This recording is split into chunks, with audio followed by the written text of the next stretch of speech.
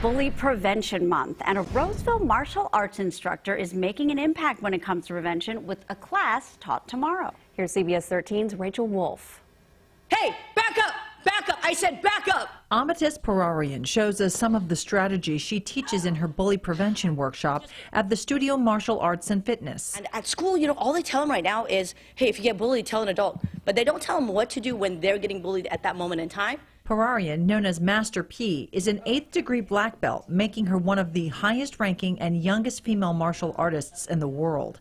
She says what you say and how you say it can diffuse a situation. So if I go this, you're going to do. Step back and put my hands between you and I'm going to ask you, hey, Rachel, is there something that I did to make you mad? And then I'm going to make you respond back to me. But there are scenarios and role-play situations to stay safe if and when kids have to practice self-defense. She hopes the workshop attracts more than children. One of the biggest things that I want is the teachers to come to this, because the districts don't necessarily provide that kind of information to the teachers so they can share it with the kids. In reality, the best way to keep kids safe is to instill confidence in them. You see these trophies behind us? These are things that build kids' confidence, like doing tournaments and events and participating in sports, getting good at anything like martial arts or even like gymnastics, guitar, anything you can think of. What a great program.